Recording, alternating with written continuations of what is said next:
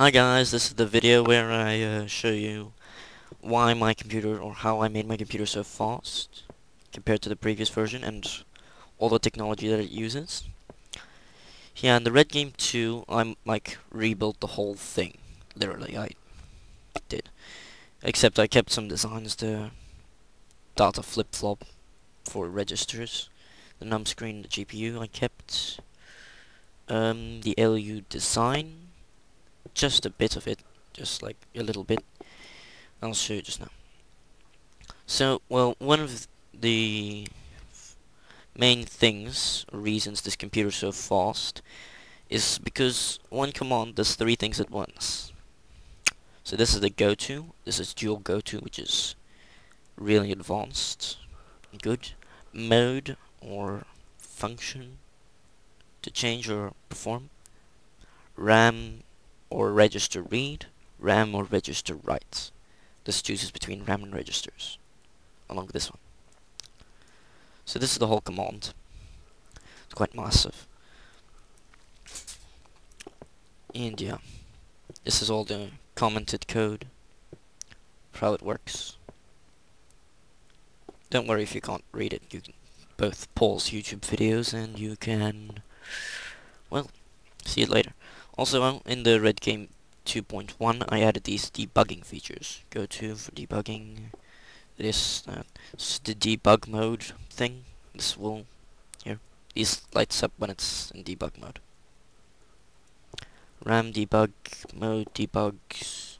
This is what makes it so fast, really, because while the computer piece is busy, all these little pieces, every part of the computer is busy at the same time, or possibly. This is what manages it. First, RAM gets saved from the previous command when the clock signal comes in. Next, next command is saved, goes to the next command. It waits a bit and the function gets performed. So first RAM things, then go to, then function. That is one of the many secrets. The other is that everything's managed on floors, and everything's got managers, layers of managers. There's about 2 RAM managers, not 3. So all the RAM data goes into here. These are the RAM buses. They go across here into this thing and this thing. This is RAM save, RAM load, or LU. No, wait, I mean registers. So this is what decides whether it's a register or an LU RAM function. Why am I getting this confused? So that way or that way. Currently it's a register function. So it goes this way. This thing goes down into here, into the register controller, which is the second stage. This then goes onto here, onto this bus, and then activates it. The data on the bus goes onto these wires down here. Here you see it. And it flies all the way along this way into the RAM. Now, when the function eventually, it gives it some time to come through and process through all that stuff and to get here and all the way along here. It gives it quite a bit of time. When it's done, it saves. It's quite a laggy operation, if not everything's laggy. Then usually it would load it onto this bus. Might wonder why they're all on it, because it inverted. It saves me 1 tick. Actually, it saves me 2 ticks. Yeah. And then it would go, say it would save to the LU. Then this thing here would be on. Which is the save. Well, temporarily be on. And bam, it would be saved onto this. And then go into the LU. Here's another secret in the LU. Everything's stacked, which is a layout system. Really? I do not know why there's a pig near the LU. Okay. So the numbers go into these towers, go into all the sums, and before the sum's even done, well, all the sums are done before you even ask for the sum. They do every single possible sum gets done all on these floors. imples and or XOR, you name it. Then, when you ask for it, these black buses enable that line, and sum gets put onto these orange buses after it goes through this, which is an XOR, my own design. And here, there's the random, well, one of the random number generators. And it goes into here, which is another register. So the computer can eventually load this onto here. This is for go-to. Everything's like really compact, put all next to each other. Okay, so yeah, that's how the LU works so fast. And this is the random number generator.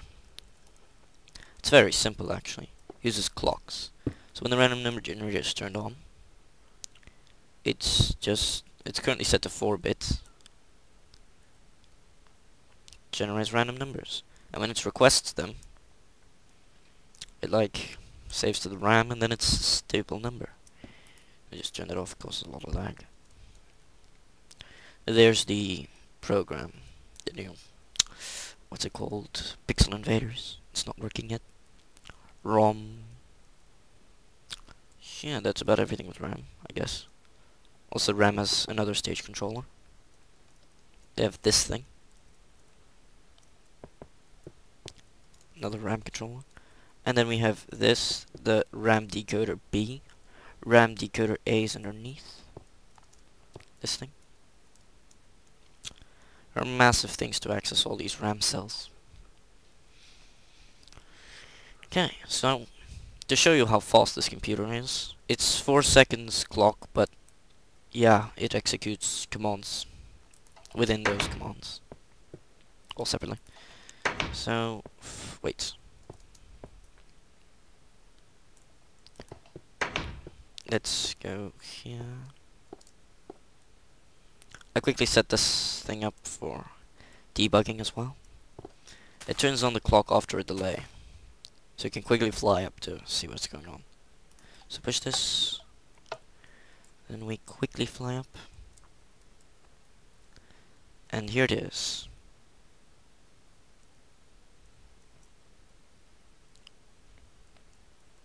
Let's see what it's doing right now.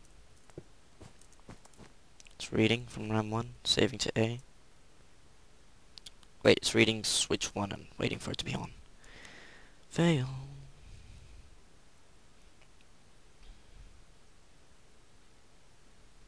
That's the clock right there.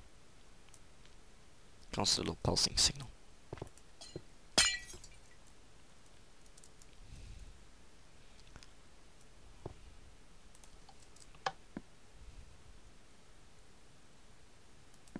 Those doors are just to access the areas quickly.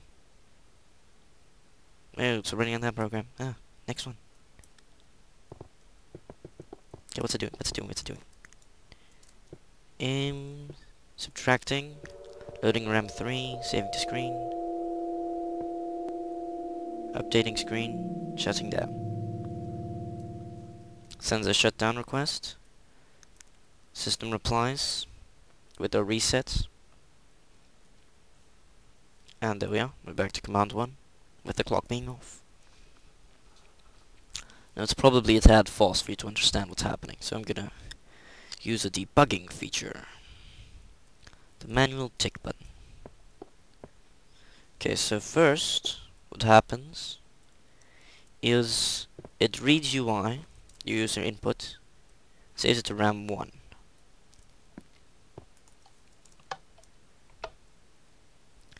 Next, it reads RAM 1, saves to A, turns on the indicator lamp saying ready for the next one, and uses goto to wait for switch 1 to be on. If the switch is off, it goes to this command, meaning nothing happens, it just keeps waiting, turning on the indicator constantly. Next, because the switch is on, I left it on. It reads UI, saves to RAM 2 and turns off the indicator. So now, that's the second number, saving to RAM. A and B, by the way, is the registers for the LU. Next, to do next. It loads from RAM 2, saves to register B, and it performs conditional branching. Reads switch 2 to go to either add or subtract. Now I think I left it on subtract, so it should go to subtract. Push the button, and it shows subtract. Otherwise it would go to add here. Don't ask why it's here, just put it there. Subtract saves to RAM 3. So now subtracting and saving to RAM 3 when it's done. The ALU is fast enough to be able to do that in one command, in a few ticks, because of that method I described earlier. I put a little torch here because they all go there. Say when add's done, it goes to torch. Where's add? Go to torch. So they all meet back here. Load RAM 3. Save the screen. So that's the answer, where they save this answer to. Saves to the screen register. Finally, it updates the screen. Now goes to 0. What this does is it shuts down the computer. It's pretty interesting how it does that. I think I'll show you that from the control panel, main control panel, just because I can.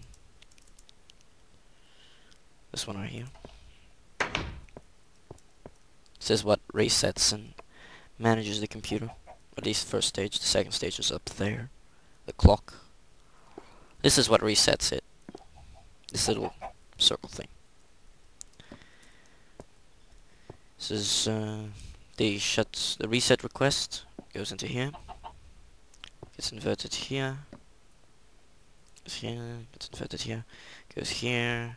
And goes there, turning on the indicator. And it takes input from there. So that's the reset request button inside. I'm gonna reset it from here. If I could also push manual tick, which is like a clock signal, except manual. Which one of these is the manual clock tick thing? This one. Well, there's a repeater there, so I can't do that. Well, remember in the previous computer you had to push a button and such to reset it. Now it just automatically does that. That's what manages it. Yeah, I'll just push the manual tick button, hope it works. Computer should send a reset request. There it is. And there we are. Then it should stop sending the reset request. And voila! Computer's reset. All happens in here. This is what controls the sign above me. This one. Okay, so that's the explanation. Most of it. If you want anything else explained, you just comment. Just say it in the comments. Or give me a message, whatever.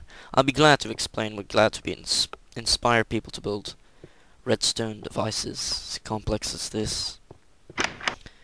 So I hope I helped people there. I hope I got rid of a few haters as well with the new red game.